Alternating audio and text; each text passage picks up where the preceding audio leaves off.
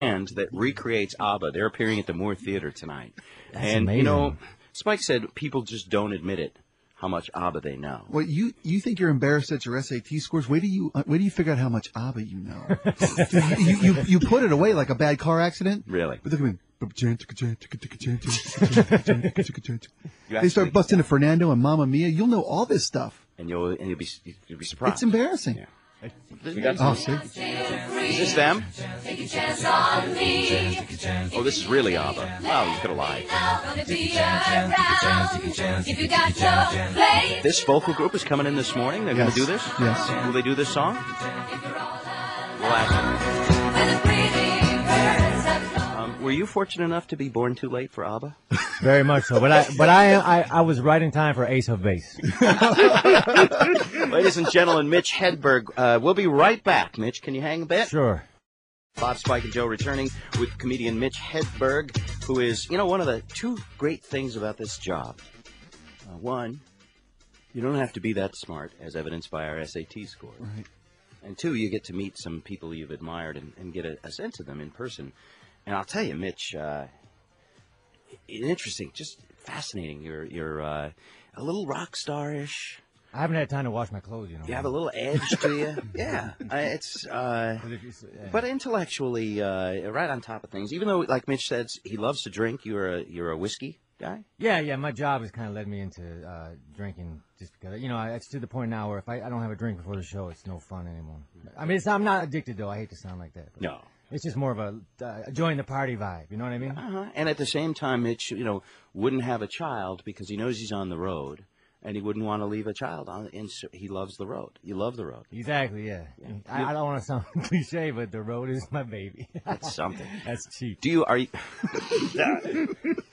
you on the road pretty constantly? You must. Yeah, I mean, you're in such demand. Yeah, I definitely stay out there a lot, and it's. I've been doing a lot of colleges, like I was talking. I want to finish. The thing about the colleges, that kind of correlates with the drinking. They don't.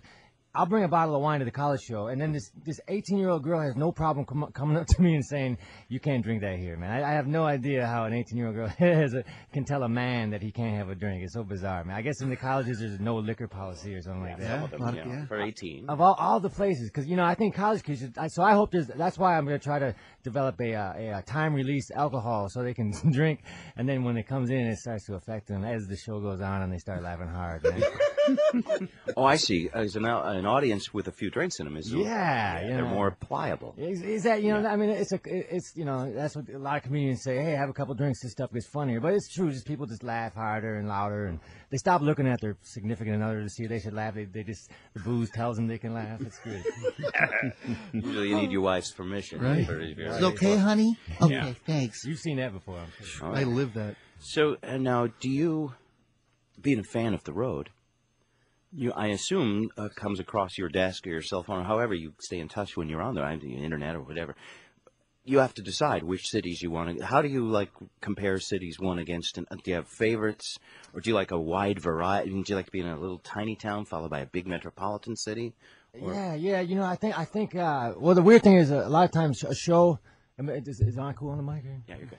Is say San Francisco or Austin, Texas. There's or Seattle for that matter. They're supposed to be really cool, aware cities. And sometimes you can have a show in a town like that the people they're just not getting it. That doesn't really happen here. I actually have great shows here, but in a town like Other that, towns like this, and then you go to a small town that's supposed to be for lack of a better word, rednecky, and then you go and they love it.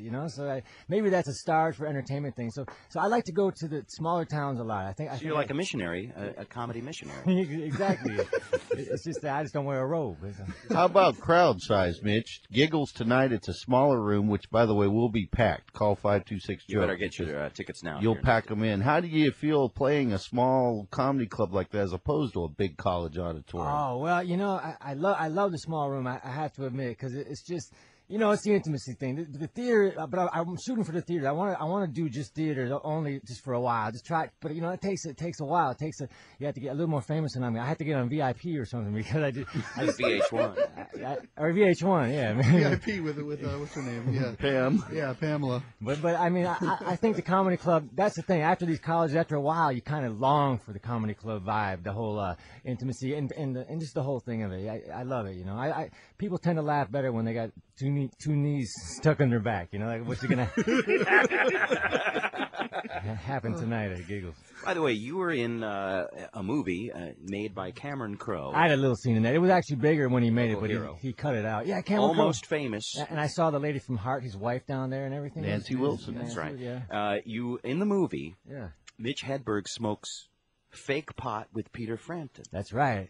Yeah, and what I say is, you know, that's as cool as smoking real pot with a guy who looks like Peter Frampton. I've done that way more. Did you talk? Did you get a chance to chat with Peter? Oh yeah, I did, but I was a little afraid to talk to him because he's kind of a musical legend, and I don't really know his music. I was just he was a little before my time, and that's why I was scared to talk to him. I didn't want him to know that I didn't know his music. So when you meet a legend and you don't know his body of work, you have to divert from that fact. You know, you got to say like, "Hey, Peter Frampton, do you like toast too?"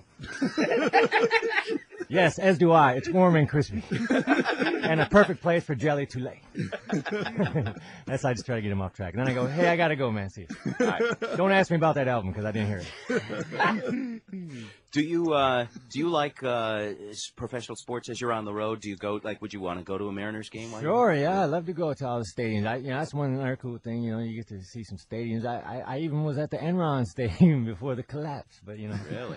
I was in charge. Yeah, Houston. Houston, Texas. But, yeah, I like the sports, man. But, you know, the thing is, I don't really follow the sports. And when you're a man, people automatically assume you follow sports just because you're a man. You know, I'm not that into sports. I mean, I like Gatorade, but that's about as far as it goes. But, as a matter of fact, if I had athlete's foot, my first reaction would be, that ain't my foot.